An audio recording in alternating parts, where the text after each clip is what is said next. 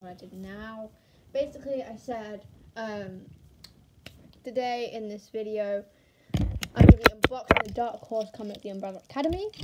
I have purchased the Volume 2 and Volume 3, which is the Oblivion Suite or Hotel Oblivion, not sure which one it is, and Dallas. I didn't buy the White Violin because I'd seen loads of YouTube videos on it. I watched the Netflix series and also already read it, so I only got the copies of these two.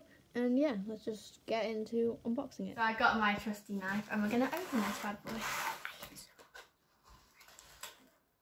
I've actually never done an unboxing video before on my channel in my life.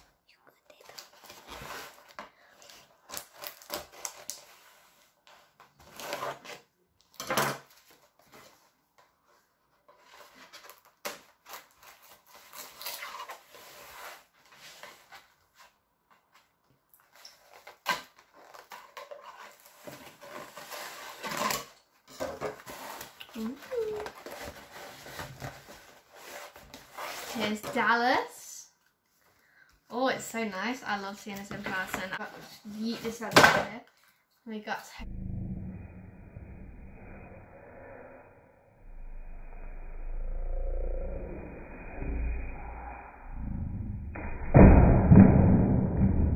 here's how oblivion and Dallas. Then we got this comic. And we've got this one. We got Dallas. So I'm very happy. Put it off there. I said the art on this is so good. This comics is so good. Like, look at the art. It's just beautiful. I'm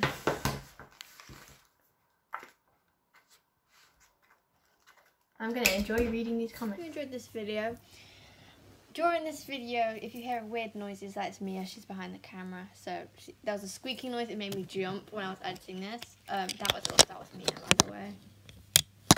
I hope you did enjoy this video. As you know, I was unboxing the Umbrella Academy comics because I really wanted to get them for a long time, and I watched the series on Netflix and I wanted to read the comics to go with it. So yeah, if there's a lot of drum cuts in there, was a lot of stuff I needed to edit out, like it was just me blabbing on about stuff. So if it didn't look as professional, that's probably why. I hope you enjoyed it. Don't forget to like and subscribe, and I'll see you next time. And special thanks to Mia for filming for me today. But yeah, I'll see you next time. Don't forget to subscribe. I'd appreciate that, and bye.